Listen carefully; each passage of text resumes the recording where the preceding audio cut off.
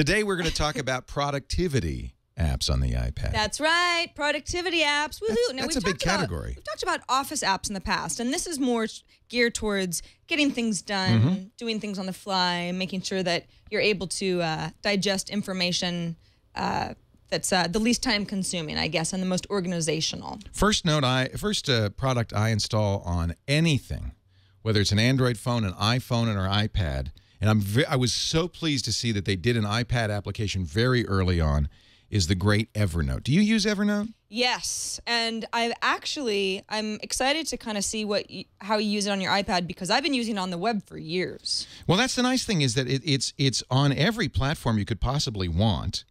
What happens is you create notebooks, and these notebooks can contain notes and everything. I use it for passwords, for serial numbers, things I'm trying to remember, research for this show even.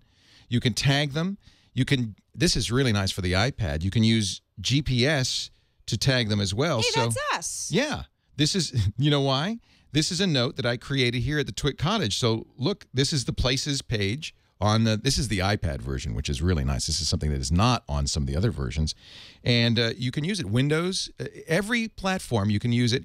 It syncs to the, automatically syncs to the web. Now, I have a premium account. You can do this. The app's free. The syncing is free, but if you have the premium account, you get a few extra features, including one of the things I really like, which is it will do some text recognition on photos, which makes it much easier to find a photo. So if you take a photo of something, it will do the text recognition, and you can go back and search for the text that was in the photo.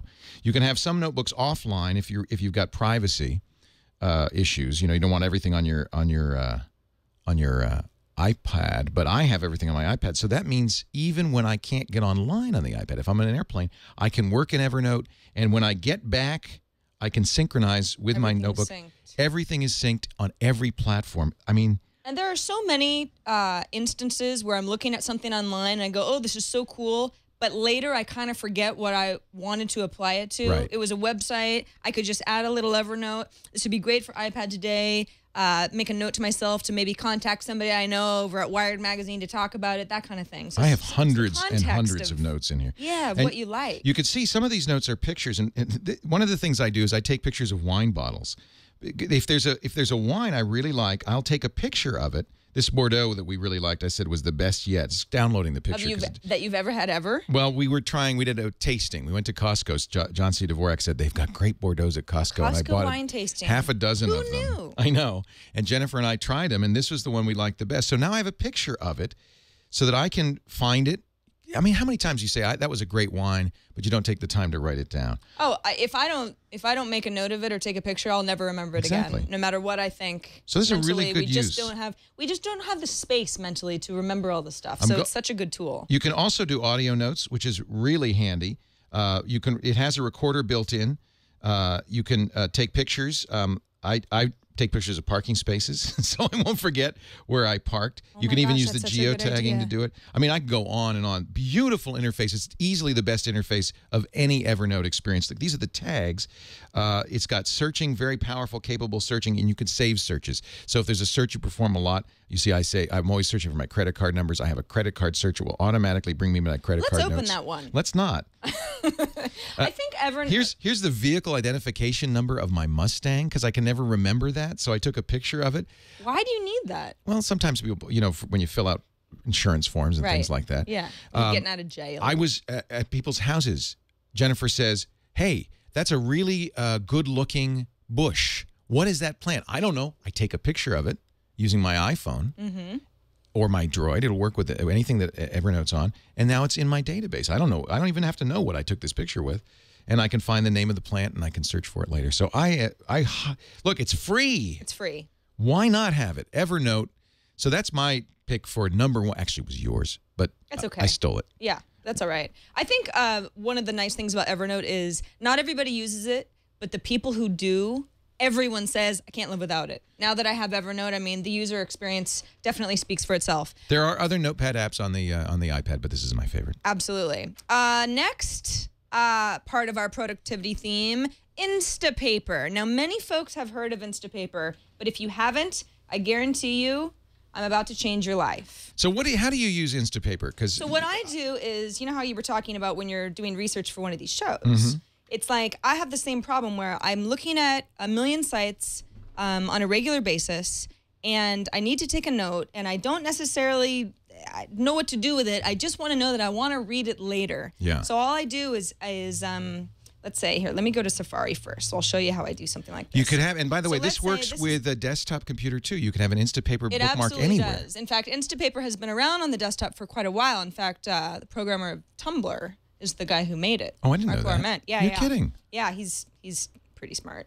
Anyway, so I've got this little Instapaper bookmark lit up at the top here. So if I wanted to save this page, this could be any web page, anything. I just hit the little link, and it lets me know saved up in the left-hand corner.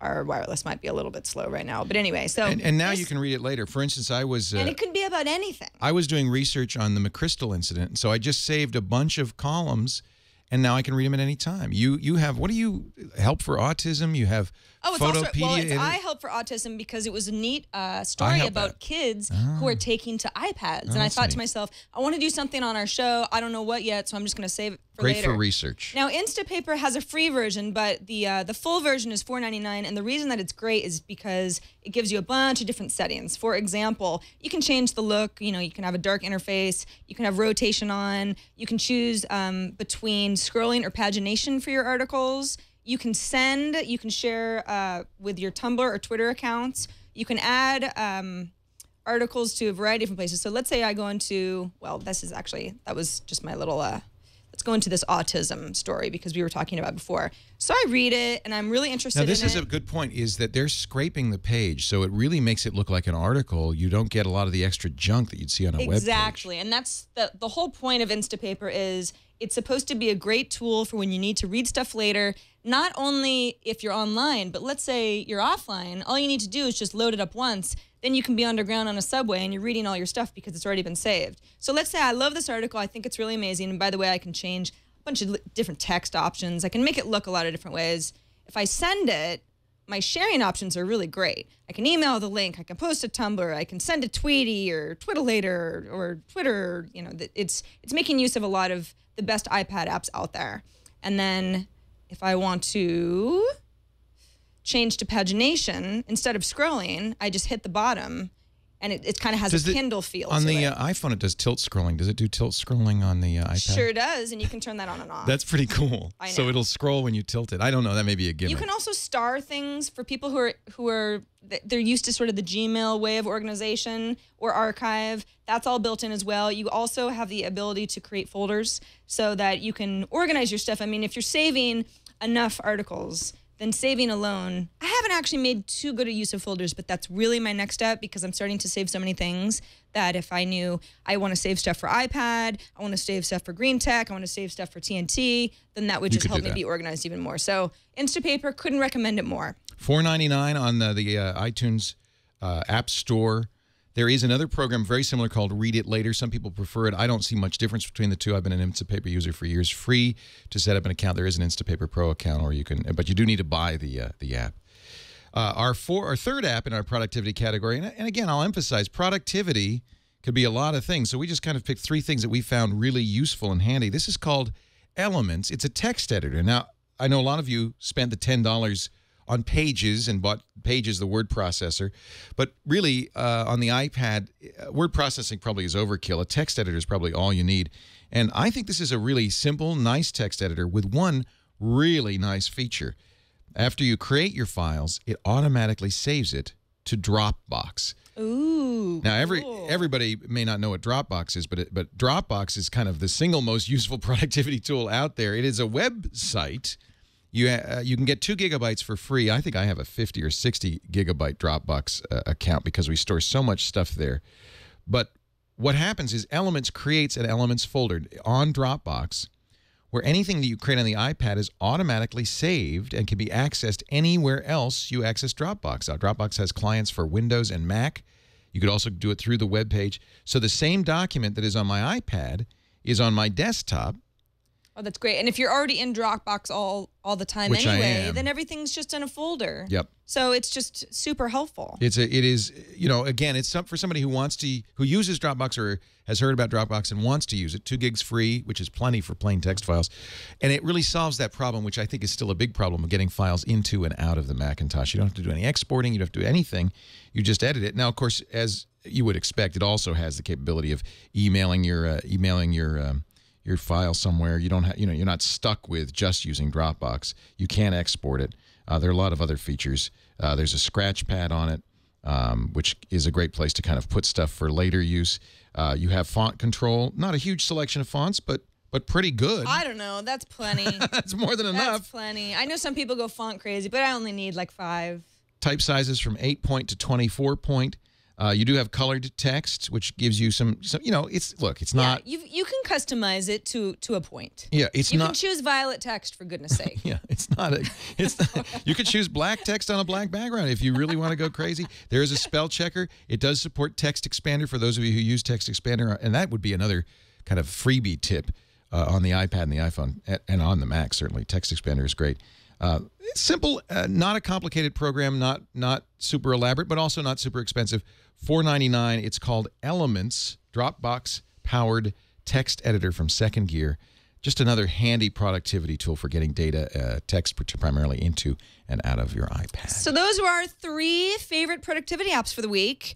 We always want to hear your suggestions, and we've loved the ones that you've had so far. In fact, we decided to do productivity apps because we've gotten so many suggestions of people saying, loved the Office apps, but more productivity apps. How do I keep organized? How do I get things done? So if you have ideas, if you want to watch our productivity apps again, or you want to watch our Office apps, that was episode 3. You can visit us at twit.tv/IPT. And if you have a theme idea of your own, you can let us know at iPad today at twit.tv.